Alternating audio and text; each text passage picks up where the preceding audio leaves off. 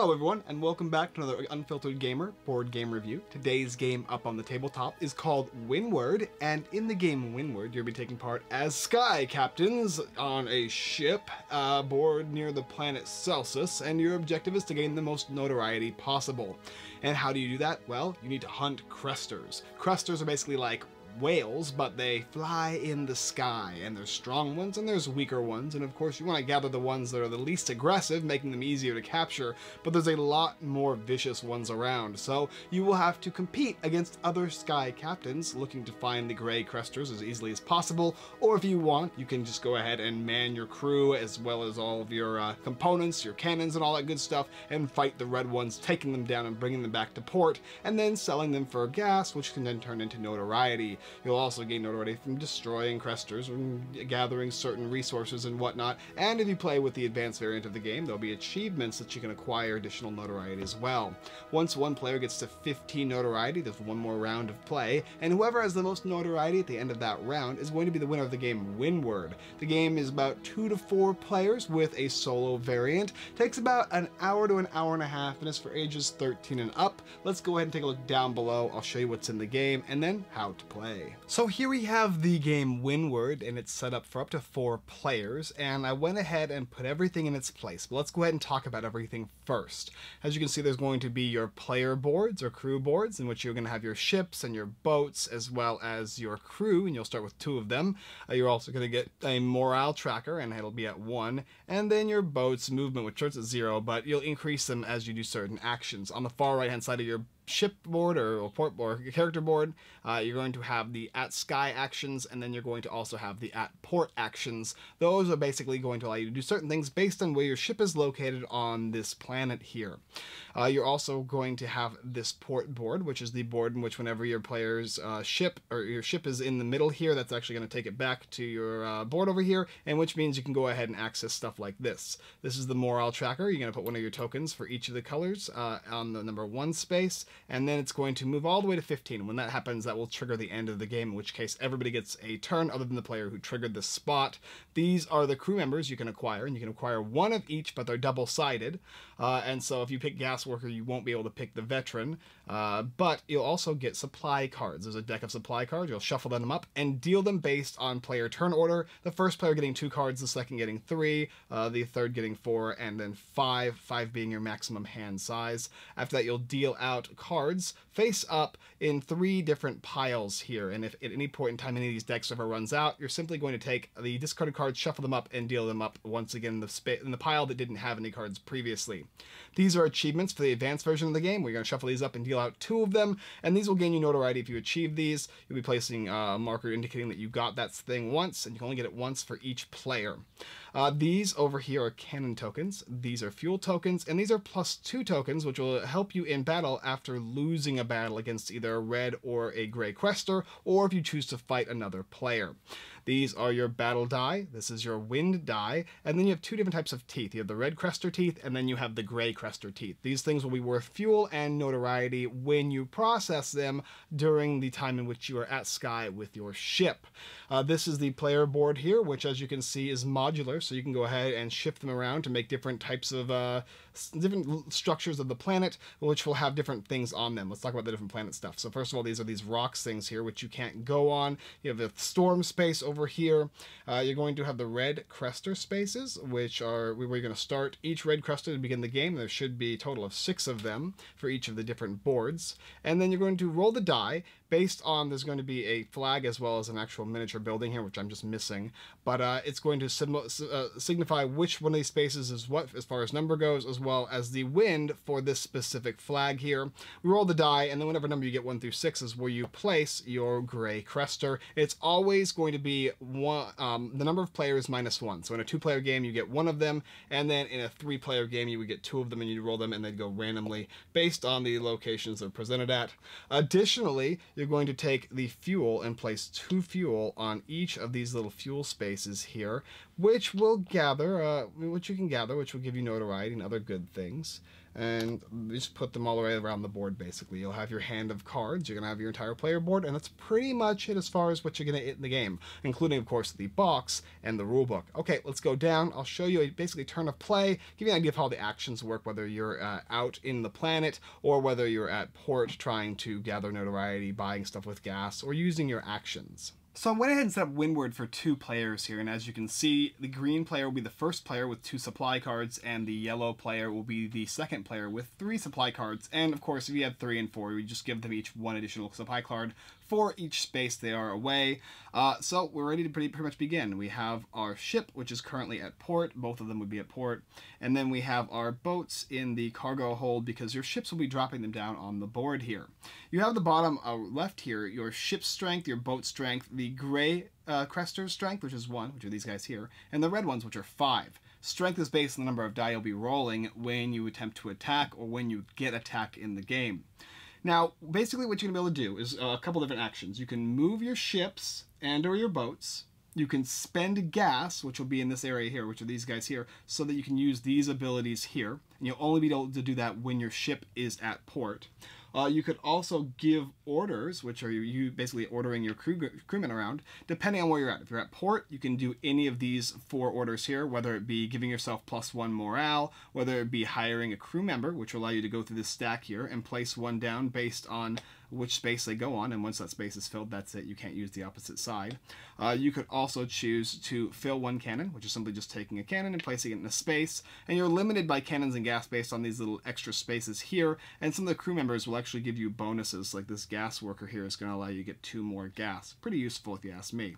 But you'll be placing them in there. Another action you could simply do is you can draw up to 5 supply cards. The way you draw cards is choosing from these 3 stacks that are face up and putting them in your hand, and then discarding down to your maximum hand size, which is normally 5, but there are crew members who will actually give you more.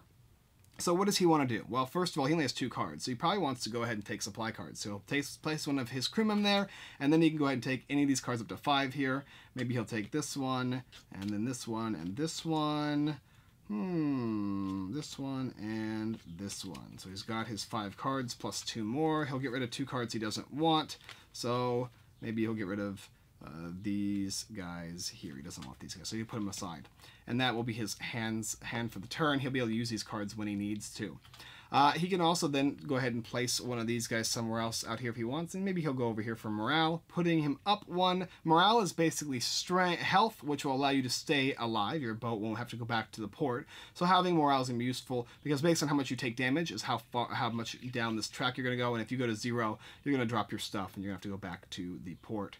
You can also then choose to move out of here. If you don't, and you end your turn on this space here in the port area, you'll actually gain additional morale, which could be useful in your first turn if you want to do that. But if you didn't, you can actually take your boat out and you can move. Now, the one thing you want to say about this before we do all that is just before you start your turn and you do all these actions here, you're going to take the wind die, wherever that die may be, here he is, and you're going to roll.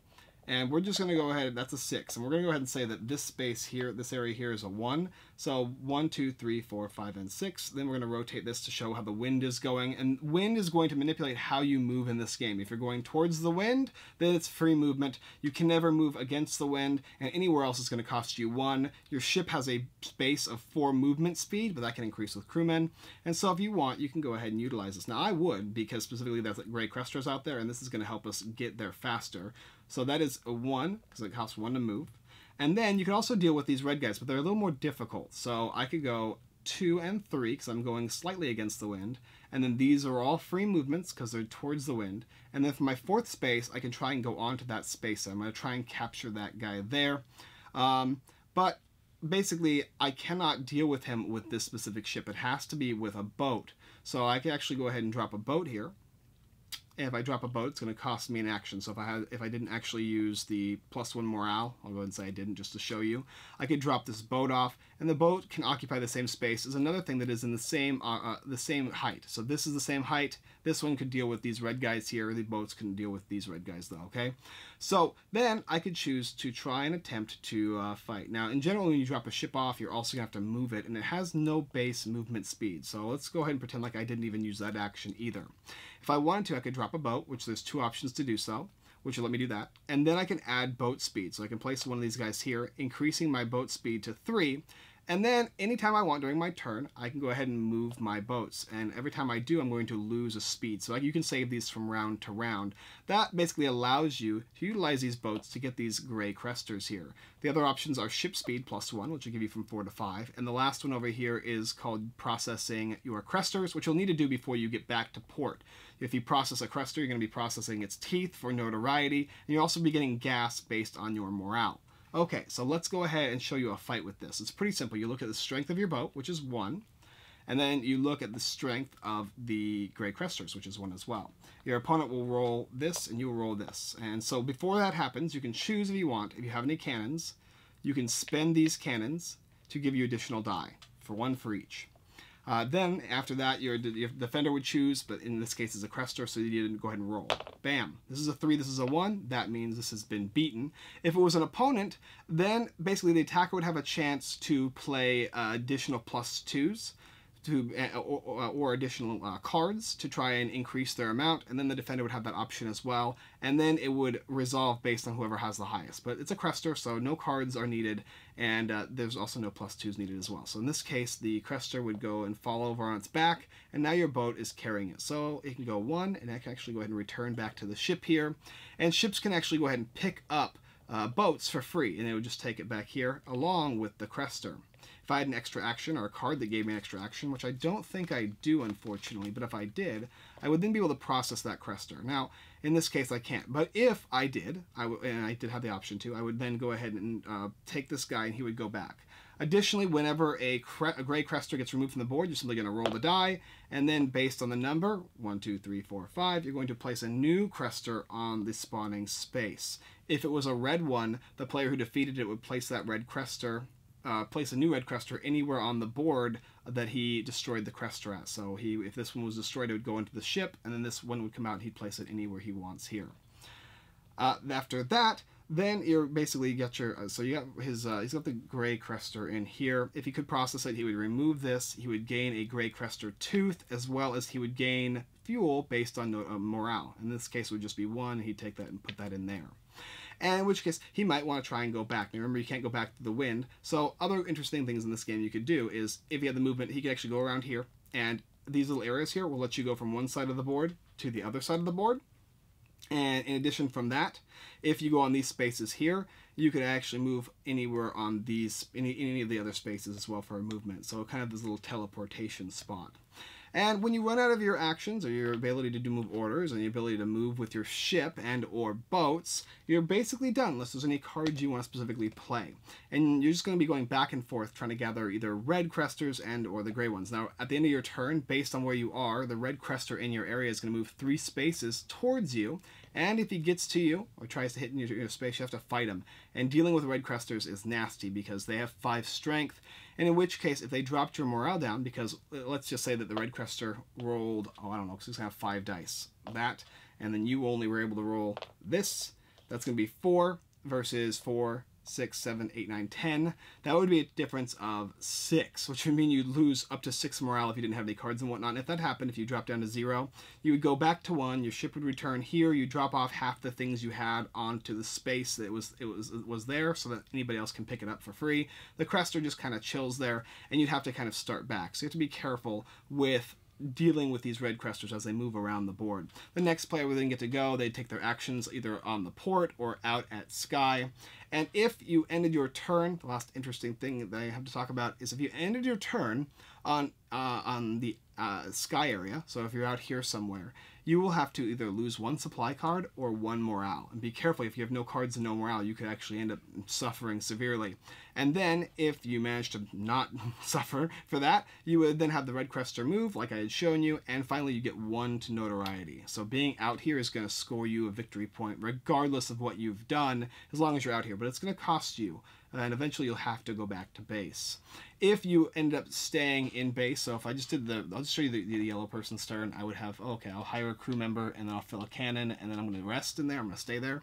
Basically what happened with that is, he'd get his, these guys go over here, he'd get his cannon, he'd get his crew member, and then he would stay in the port here, which would give him morale for free. So that is kind of useful. Not only that, each player has their own unique bonuses on their boards, that every single player board is different than any other. And that's pretty much the idea of the game. Now, a couple of things, like I said, you can't move in these spaces here. These are teleportation spaces. These let you go from one side of the board to the other. And if you land on these spaces here, the gas spaces, you can take these and put them in here and utilize them for this stuff. You can fill a cannon for 1 gas. You can hire a crew member for 2. You can buy a crew a drink, which will give you 1 gas plus a morale, a notoriety, which will give you for 2 gas will give you 1 notoriety, and then 3 supply cards will give you 1 gas. 3 supply cards for 1 gas. These things here are achievements, and as you go throughout the game, if you're able to defeat 2 gray cresters in a single turn, you'll score 4 points, and that gets covered up, and there's only 1 left, so anybody can do this one here. Once those both get covered up, that's it. The other option for achievements are everybody can do it at least once. So for instance, moving 15 spaces in a single turn is going to score you 3 notoriety, or victory points. And once you've done that once, that's it, but everybody else has the opportunity to do that as well. Don't forget always to make sure when it's your turn to always roll to move this wind around, so it changes based on the turn, and also that you can never move away from the wind. You always want to move into the wind, which is very useful throughout the game. But anyway, that's the basic idea. When somebody's notoriety gets to 15, that's going to trigger the end game, in which case everybody else, except for them, is going to get an extra turn, and if they manage to go surpass that player, they'll win the game. If not, that player will simply win. And of course, you can go past that regardless. But once 15 hits, that's it. That's pretty much the idea for the game. Let's come up and I'll discuss it and we'll give you my review. So let's go ahead and talk about Windward and a couple caveats first. One of them is there are a lot of different cards in the game and they'll do different things for you. And I'll go ahead and read some of those off, like countermeasures will get you +2 hits while in a battle as a defender. Fuel gives you an additional ship speed, +1 crew morale when you have some rum, and rolling for new wind direction, which can be very useful because on your turn, when you start and you roll and you're not happy with it, that card is very, very useful. Additionally, player boards are going to be different. Everybody has their own unique player power, and it shows you with a different color. Like, for instance, this board here, the green player, is going to have to take 5 supply cards, which I showed you, but every other player, it's just going to be taking 3. So you have to look at your board and see which one gives you what. The other player had +5 boat speed as opposed to +3. So just remember those little that little thing there.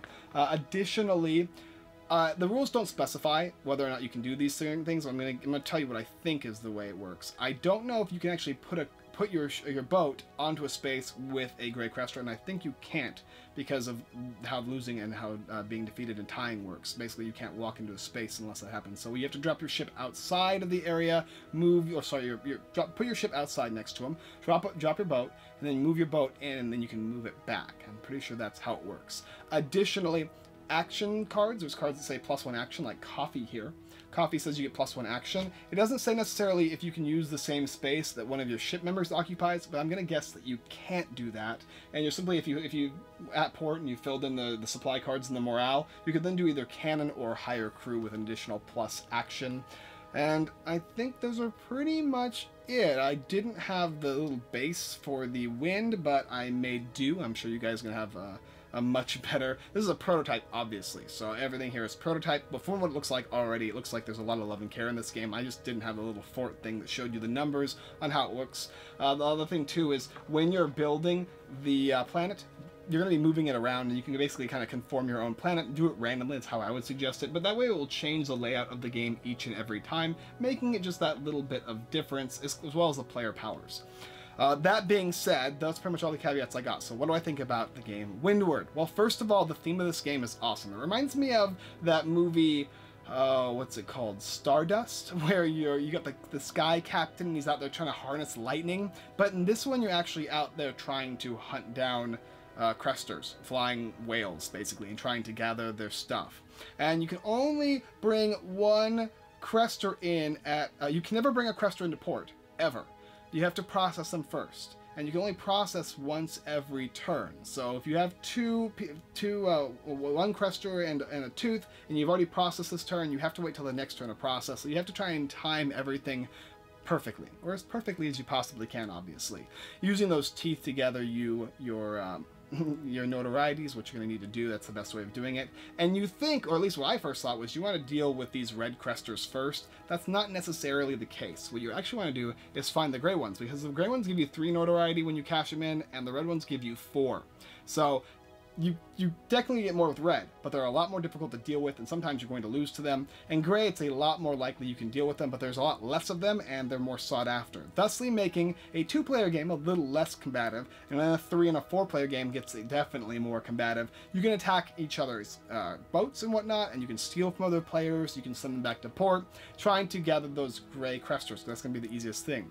When I first played the game, the first time I played it 2 players, I played where I stayed in port for a bit, and I gathered as much as I could, and then I went out and hunted all the red cresters, which works to a certain extent. But if the gray cresters are picked up quick enough, and you're smart about how you lay down your boats, because leaving boats in areas to gather those gray cresters and bring them back is going to definitely facilitate you. So you kind of have an option of how you want to do certain things, and how aggressive you want to be towards other players. I dig the theme. Quality components are really cool. I'm really excited to see what it looks like when it's fully done. Everything looks really nice and set up. Does it get a little mechanical? Is what somebody was asking me. It feels a little mechanical. I'm like, sometimes I guess it can be, because you kind of know what your turn is going to be for the most part. But there's a lot of things that throw wrenches into it, and people don't often think about the red cresters and how they move 3 spaces towards you at the end of every turn, making it so that you have to time your movement what you want to do pretty carefully, and if you don't, things can change, and when things change, best laid plans are run amok. All the cards are very useful, and you're going to have to try and maneuver yourself to use the cards as best as you possibly can. So for instance, running away from a crester, but making sure that it gets to you so that you can use countermeasures on it is a nice little tactic. Choosing between the workers, and you can only choose 3, but there's 6 total, is really cool as well, because you want more gas so you can get more points at the end of the game, or do you want to do with the Marines, which will give you more likelihood of dealing with the cresters, because they can be rather difficult to deal with, and in fact losing to a gray one is always sad. You're always like, really? I lost to a gray one? I had 2 dice, I rolled 2 ones, and they rolled a 3? But yeah, I had a lot of fun with this game. It's definitely more fun, in my opinion, with 3 and 4 players, because that increases the amount of tension in the game, increases what players are trying to do and how they deal with the gray cresters a little more. In a 2-player game, it's more of a back and forth of who can get those gray cresters and who's able to hit a red one once in a while and pull them in, and what trump cards players have and when they're going to use them. And then 3 and 4 sparks even more shenanigans, because now you're dealing with 2 other players or 3 other players that are after that same crester, or there's 2 or 3 cresters depending on the number of players, right? It's -1. So you're like, I'm going to go for this one. Or he's going for this one. If I go for that one, it's harder to get because the wind's not my favor. Well, if I could play this card, it might change the wind and it might not. Oh no! And that was where all the strategy comes to mind. There's very little luck in this game because you can kind of manipulate your own luck for the most part, but when your luck is against you, you definitely feel it, which is an interesting thing as well. Overall, I really enjoyed this game. People who are going to like this game, people who like airship games, Ferdinand, I'm looking at you, Cardboard Stacker, he loves airship games. And anybody who likes the tactical movement, choosing to use actions whether at port or whether at out in the air is cool because you can do both. As long as you move your ship in and out, you have that option to do that, which is unique. I was like, oh wow, you can do that. That was super cool. And the fact that it's such a unique and riveting feel trying to go after these things. It's like, I guess people who don't like hunting animals may not be so much into this, but for the most part, I think pretty much everybody's gonna be down for that. This is a medium game, maybe it's probably like light medium to medium, because there is definitely decisions you have to make and definitely a lot of different actions you can choose to take, and there can be some analysis paralysis. Players are gonna be like, oh, what's this do? What's that do? I'm not too sure if I want to actually do this. But after the first game or so, you've pretty much got it down packed. Pretty easy to understand. And that's pretty much it. I don't think I have any other negative things to say about it, really. I really enjoyed this one. Grant really enjoyed this one. And then we had our 4-player game. That was just crazy. If you like ship-based tactical games with actions and selecting different things, you're going to dig Windward. Definitely take a look at it down below. I think it'll be on Kickstarter by the time I release it. So I'll release it just slightly before Kickstarter. And the link will be in the description if you want. Windward. Fly high, my captains! Alright guys, thanks for watching another Unfiltered Gamer board game review. If you like this game, go ahead and check out the rest of our videos here on YouTube. Like, subscribe, and comment. Please share this video. Get us out there. Our views, it's getting harder. Our YouTube algorithm is messing with me, and I think it'd be really, really useful for you if you enjoyed this game to not only help the creator, but also to help me to be able to put out more videos just like this, just for you guys. And the only other thing I want to say about Windward is there's a couple rules, like I was saying before, that I just didn't understand, like the actions and whether you can put a certain thing. I'm for the most part, just our rules didn't have it, but I'm sure in the Kickstarter it's going to have that. Any questions you have, you can simply ask them. But I wasn't going to fault the game for those specific little things, so that's a little too nitpicky for me.